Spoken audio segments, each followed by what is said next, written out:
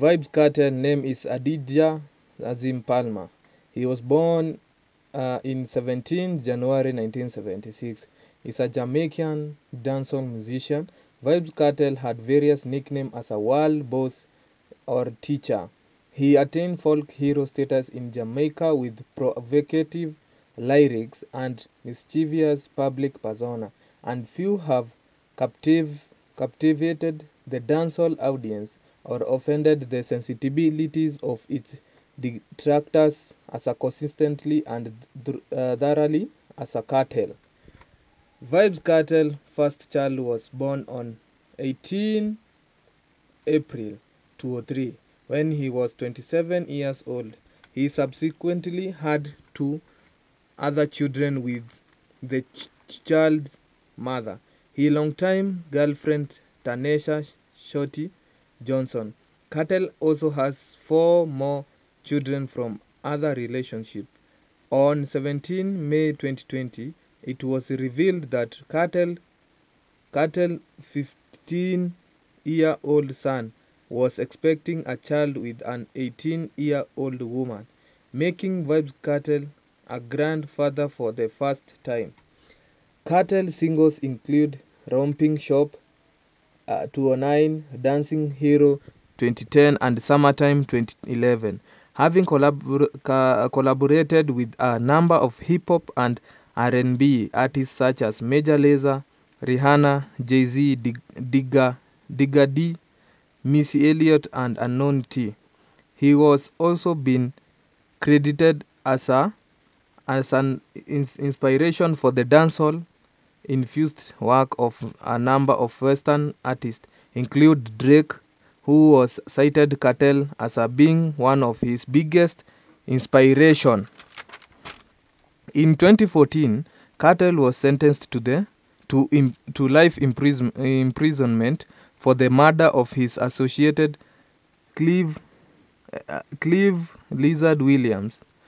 The conviction was quashed on March 14, 2024 by the Judicial Committee of the Privy Council, citing juror misconduct and declaring that the Jamaican Court of Appeal will have to decide if a retrial will take place. Kartel often released new music despite his imprisonment, having released over 50 new songs in 2016 alone. His hit song Fever was certified gold in June 2020. In 19 to 2008, rise to prominence. Palmer started his career as a teenager in 1993 with his first recording, Love Fat Woman, which he revealed on Alvin Reid's label, One Heart, using the moniker Adi Banton and homage to Bunju Banton. Palmer was later part of the three-member group Vybz Kartel, keeping the name of himself after the group split up. While still a member of the group, he claims to have written nearly 30 songs, including Girl Clown. He eventually became a protege of Bounty Killer. Kartel rose to prominence in 2003 after having a string of hit songs in Jamaica. The year culminated in a pre-planned on-stage clash with Ninja Man at the annual dancehall festival Sting, held in Kartel's hometown of Isolated. Ninja Man on stage, while Kartel manager initially blamed Ninja Man. Kartel himself quickly apologized to Ninja Man and festival organizers for the fracas. 4 days after the incident, the two artists appeared before the press to announce a settlement of their difference and to end any animosity. From the beginning through the midst of his ongoing career, Kartel released a number of albums through the UK-based label Green Sleeves Records, such as Up to D-Time, More Up to D-Time, and GMT. He established his own label, Adija Haim, noticed record with his business partner and producer Ainsley Notnice Morris. After splitting with Bounty Killer led Alliance in 2006, Kartel joined the Portmore Empire, a group of dancehall DJs and singers from his Portmore neighborhood that he signed to his newly founded Adija Haim Notice record. In 2008, Corey Todd, an American businessman, signed Vybz Kartel to an endorsement deal for Vybz Ram. The relationship between Todd and Kartel developed into a business partnership. Together they launched Daggerin Condom and Street Vybz Ram. Todd then purchased Jamaica's most popular dancehall nightclub, Asylum, which became the home to their weekly event called Street Vibe Thursday. Street Vybz Ram production was stopped in 2011 because of disagreement between Kartel and Todd. However, the collaboration resumed in 2012 as the two settled of a difference, and despite Kartel's ongoing incarceration. Kartel 204 UK Mobile Award nomination was withdrawn amidst controversy over homophobic content of his lyric. As described by Rolling Stone, Kartel is credited with helping to erode Jamaica's long-held taboo against oral sex by signing about blowjobs in September 2011. The National Communication Network of Guyana banned Vybz Kartel from the airwaves. The first such action against a specific artist, NCN spokesman Martin Goldsaran said his music contained obscene lyrics and brought nothing positive to the entertainment industry. On Wednesday, 21 September, after a week of internal debate, he said NCN was reviewing the lyric of other musicians and could ban them as well. A public feud between Kartel and former collaborator Mavado arose towards the end of 2006, stemming from Vybz' much publicized departure from the dancehall conglomerate group The Alliance. The feud resulted in numerous diss track released in which each artist dissed the other and their associate over popular dancehall rhymes. In police overseen press conference in March 2007, both Mavado and Vybz Kartel publicly announced an end to hostilities and apologized to fans. However, by the summer of 2008, tensions flared with the renewal of diss tracks from each artist, and a lyrical clash between the two at Sting 2008 left mixed views as the winner. Most of 2009 saw a continuation of the public feud which dominated Jamaica media and, to a certain extent, Jamaican culture, with the two artists function Gaza Kartel and Gully Mavado being adopted by Jamaican youth, in some cases leading to street violence.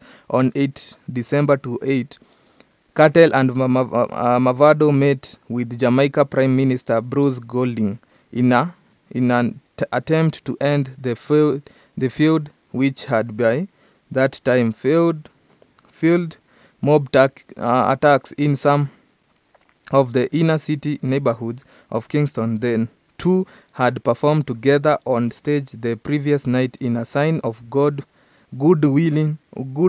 at the West Kingston Jamboree, a concert promoted by drug lord Christopher Dudus Coker. After the truce in December 2009, the two artists were scheduled to perform a unity concert in March 2010 in Barbados, which later cancelled by Barbadian Prime Minister David Thompson. In 2009, this song featuring Jamaica DJ Spice Romping Shop debuted on the Billboard Top 100 singles chart, and Dollar Sign was in regular rotation on urban radio station in US. His 2010 single Clerks was one of his biggest international success, remaining in the top 3 reggae singles and gaining the most radio plays in North America for 40 weeks. Clerks was also featured on the TV series So You Think You Can Dance Canada and on a CNN segment on a dancehall dance when his single Clerks 2, Clerks Again, and Clerks 3 were ya have in 2010. Its sale numbers and prices in Jamaica increased considerable in numbers and price in Jamaica. In 2011, he released his own shoe line named Addies, as well as his own line of cake soap, a type of soap primarily used for clothes. Cake soap is less commonly utilized for skin care to treat skin conditions such as acne. However, Kartel's brand was intended for the purpose of skin lightening or bleaching. MTV's Vice Guide to Dancehall featured Kartel at his weekly dance party Street Vybz Thursday. Vybz Kartel has also hosted his own reality television show Teacher Pet on CVM Jamaica Broadcast Channel, the first reality television show hosted by a dancehall artist in Jamaica. The premise of Teacher Pet found 20 women living in Kingston House vying for the artist's affection. The show Las Lascivious content elicited condemnation of its sponsor, telecommunication company Lime. The show came to a halt with the artist's arrest on murder charges in September 2011. Charges on 29 September 2011, Kartel was arrested by police for cannabis possession. Jamaica Major Investigation Task Force MIT later charged him with the murder of Jamaican business Barrington Barton, conspiracy, and illegal possession of a firearm. While in prison in 2012, his book, The Voice of the Jamaica Ghetto, Increated but Not Silenced, co-written with business associate Michael Donson, was published. On 24 July, a jury found Kartel not guilty for the charge of murder of Barrington Barton. However, Kartel remained in custody pending the second case, his trial for the murder of Clive Williams started on 18 November 2013, and on 13 March 2014, he was found guilty by an 11-member jury of the murder of 27-year-old Clive Lizard Williams. The 65-day trial was said to have been the longest in Jamaica history.